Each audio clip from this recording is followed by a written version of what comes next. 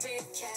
Welcome to my therapy. This ain't your ordinary world, it's extraordinary. See, I'm a high priestess light, walk ahead and guide your way through the waves of life. We'll find a new path to embrace. Tarot, astrology, numerology in our hands. No weapon formed against you shall ever stand.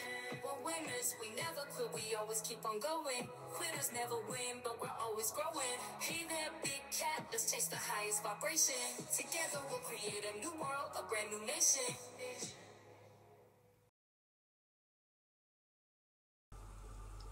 Namaste! Grand Rising Big Cat Fire Signs. Welcome or welcome back to Big Cat Astrology, Big Cat Wave, Aries, Leo, Sagittarius. The planetary hot topics to add to your almanac over the next 7 days.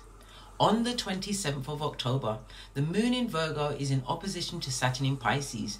The moon is fall in Virgo, leading to a more restrained and meticulous approach to emotional matters. Virgo's analytical nature can cause emotional distance or self-criticism. This opposition may highlight a conflict between emotional duties, creating emotional tension. On the 28th, Venus in Sagittarius squares Saturn in Pisces. Saturn is in detriment in Pisces, making it less effective, and it's unable to maintain boundaries and structure. This square creates a tug of war between Venus's desire for freedom and Saturn's call for responsibilities, which may bring obstacles in relationships or financial matters. On the 29th, the moon enters Libra. During this transit, emotional exchanges become more focused on fairness and harmony, creating equilibrium in partnerships and social settings. On the 30th, the moon in Scorpio is in opposition to Uranus in Taurus. Uranus is in its fall in Taurus. As Taurus's steady and predictable nature conflicts with Uranus's disruptive and sudden change in your tendencies.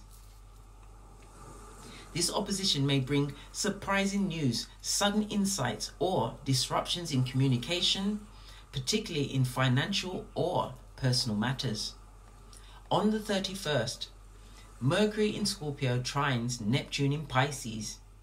Neptune is in its domicile in Pisces, meaning its ethereal and imaginative qualities are heightened, bringing deep spiritual and creative energies. This trine focuses on a sense of intuitive understanding and emotional depth in conversations, making it an excellent time for creative or spiritual work. On the 1st of November, the new moon in Scorpio. The new moon is in fall in Scorpio, where emotions tend to be intense, private, and transformative. This new moon signifies a time for emotional renewal, shedding old emotional baggage and focusing on personal empowerment. Please watch my comprehensive video on the new moon in Scorpio. On the 2nd, Mercury enters Sagittarius for about 3 weeks. Mercury is in detriment in Sagittarius as its desires for detail and precision clashes with Sagittarius's broad and philosophical approach. Communication may become more idealistic or expansive, but the focus may lack specifics or practicality. Please stay tuned in for the tarot reading to follow. Big Cat Wave!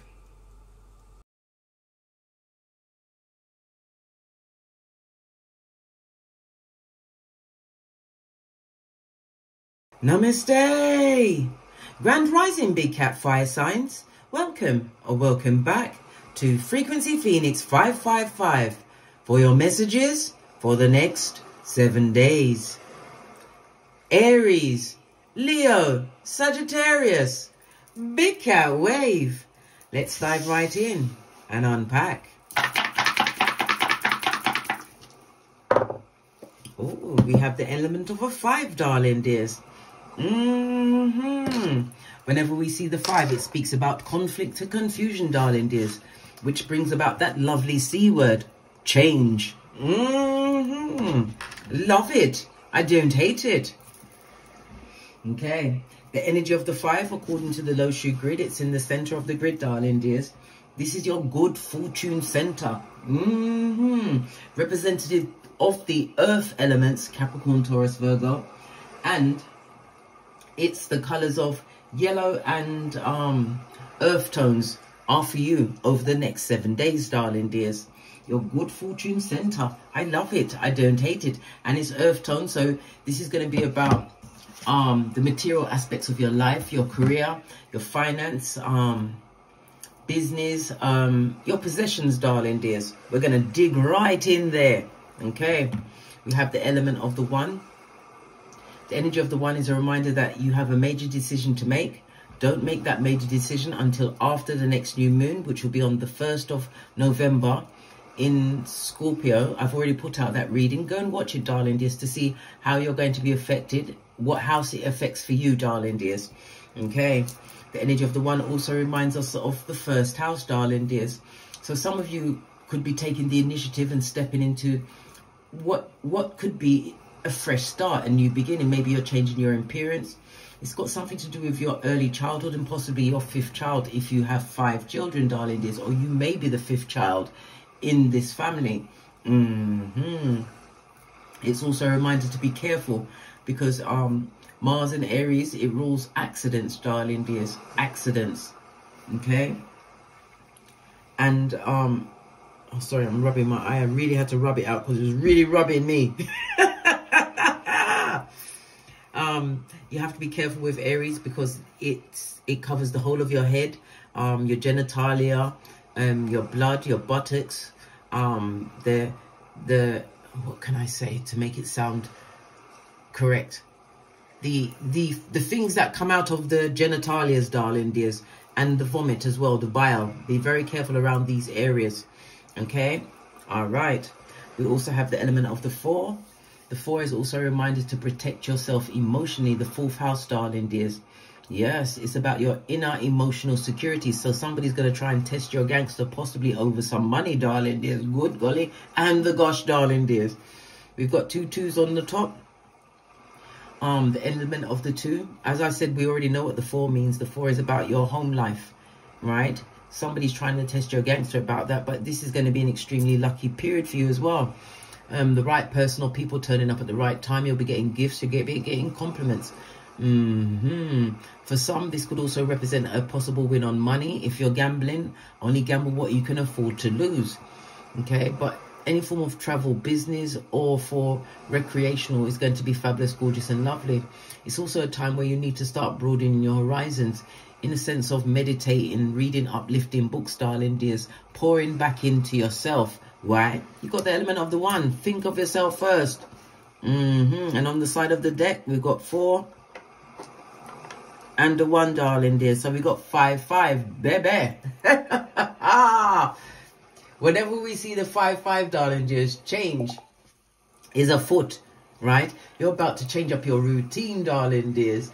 Or maybe you're doing some kind of a project or a venture. A change is definitely in the wind for that.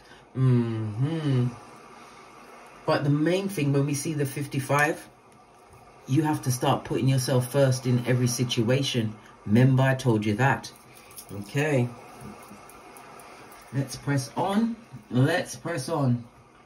We're going to get the outside oracle ancestral message. We're going to go with the soul cards.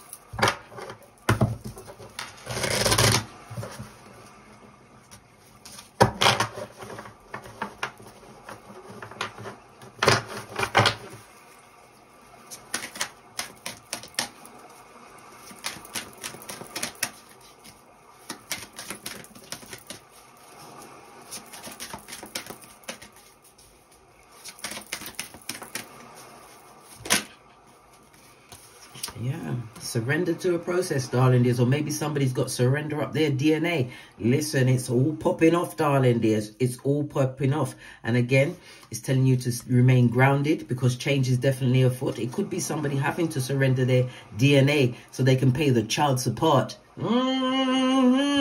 This and that, darling dears. It says, I can release my need to control. The only thing you can control on this Malkuth, darling dears, on this Malkuth, is yourself. Not even your progenies. Your progenies will only be responsible to you while they're young, while they can't do things for themselves. When they get older, listen, they change into a whole different ball game, guys. A whole different ball game. Remember, I told you that. As I said, you can only control yourself, darling. There's no one else. Base of the deck. Yeah, because somebody's coming up for judgment. Whenever we see the judgment, I understand that everyone has their own unique path and challenges. Yeah, that's basically telling people what? Two of these and one of those. I mean, love and light. Somebody's about to get the offing, darling dears, where they've got to go and they can't come back. There'll be no time traveling heifers in your hemisphere over the next 7 days. The energy of the judgment card, darling dears. It's always about some kind of transformation. As I said, change is afoot. Energy of the 5, right? Some kind of transformation is going on in your life. It's about self-evaluation, understanding yourself more. And this transformation is happening right now. Energy of the judgment card. Okay. To the decks. Oh, I didn't tell you. You could be a life path 5, darling dears. Or the numbers 5, 14 or 23. As well as the numbers 1, 5 and 7 will be on your hemisphere over the next 7 days, darling dears. The energy of the 5 is ruled by Mercury, and Mercury rules Gemini and Virgo. So a lot of communication going and coming. It could be something to do with, because Virgo is also about your health, darling dears. As I said, take care of yourself over the next 7 days. It's just like that film. Do you remember that film from a long time ago called Death Becomes Her? Listen, that's one of my old faves, darling dears, where these two women got this special elixir of life where they could live forever, but they have to take care of their bodies. And good golly and gosh, they took us through some things. Anyhow, yeah, let's press on. Let's press on. Right, let's go to the decks. Let's get a deck. The decks are hiding from me. Okay.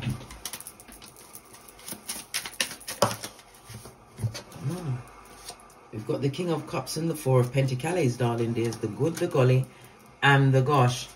I don't like these cards. Some of them are a bit rude. I'm going to change them for another deck, darling dears. I did take the time to take out the bits, but it still looks too... It looks too much. It's too much, darling dears. It's too much. Right. I'm going to... You know what? I'm not going to wait till later. Put them right in the dustbin.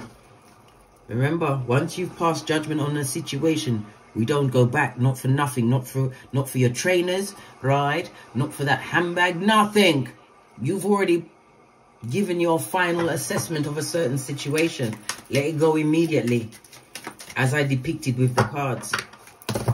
All right. So let us know what's going on for you over the next 7 days. Their tower moments, darling. There's people coming to the realization, or it could be you coming to the realization that something is definitely under judgment and it's over for you, darling dears. The tower moment is always something that is sudden and unexpected. It could be the divorce. Somebody may even be threatening to unalive themselves if you don't come back. It speaks about lots of arguments going on. Definitely some kind of crisis in a relationship. Possibly having to separate a relationship. Because this means a breakup, darling dears. It's not working. This is you suddenly thinking, I ain't working here no more. I'm just giving up on your job, darling dears. But definitely the tower moment is here for you to pay attention. Yeah. Yeah. Because something was done in the dark, darling dears. Yeah. And it's about to come to light. King of Wands, you're about to drop that burden, darling dears. Whatever it is. Everybody's circumstance is different. Their paradigms are different. If you want something more personal, hit me up in the Gmail at frequencyphoenix555@gmail.com. Clarify the tower moment, please. Thank you. Oh, High Priestess energy, darling dears. So it's a situation that you've been mulling over for some time, darling dears. Yeah, this goes no further. Somebody's definitely leaving a job or a relationship. And then whoever the lefty is behind, they thought that you would put up with it forever.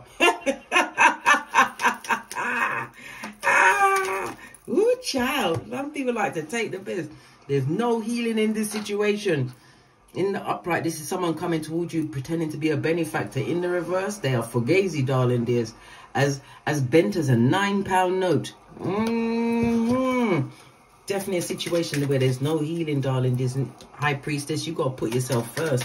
This is you going within and again balancing out and broadening your horizons over the next 7 days. Look! You're leaving them behind. You're leaving them behind me. Yeah.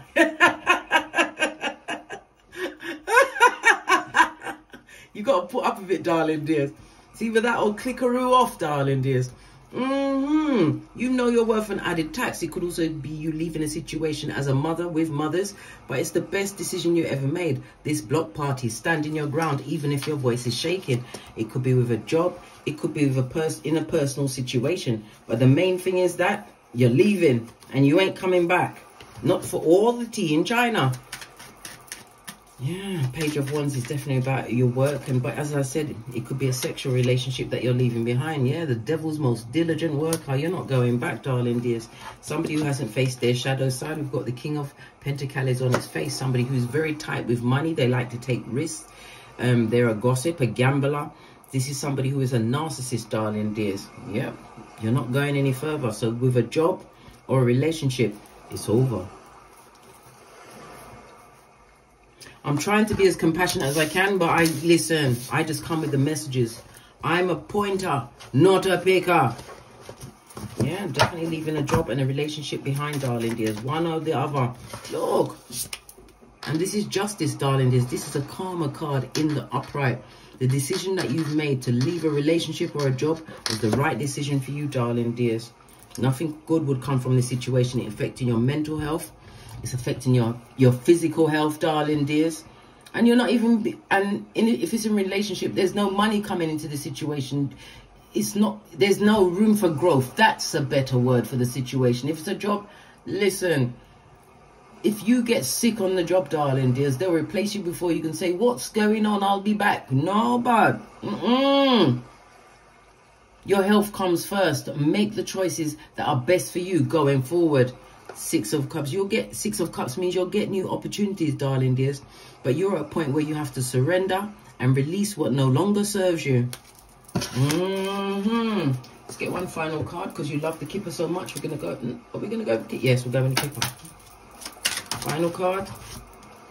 Yeah, mature person, darling dears. The whole world in your hands. And it's a 5 again. So we've got 5 5s on the tableau, darling dears. Hold on to your party hat, right? Because life is about to speed up for you, darling dears. Whatever your routine previously was, right? It's about to change in a major way. Remember, I told you that. This is also representative of one of my God cards on the Kipper deck, darling dears, telling you that there's a wider world out there. There's newer things for you to learn, more new things for you to learn. The energy of the 5 is also representative of a Queen Cux in astrology. A Queen Cux is about some situation that was extremely stressful. Well, guess what? The quick change is here. And again, the 5 is ruled by Mercury. Your communication is going to be up, so there's going to be a lot of backwards and forwards of communication, planning your next move, darling dears. But you have all the information and the skill to make a better world for yourself. On that note, I drops me mic. To love to my Teesprings, my Patreon, or my TikToks, where I also upload videos. Thank you very much for your continued support of me in this channel. If you'd like a personal reading or any of the charts, please hit me up in the Gmail at frequencyphoenix555@gmail.com. And as I always say, don't get smoked. And don't smoke yourself. From the ashes, baby. Namaste.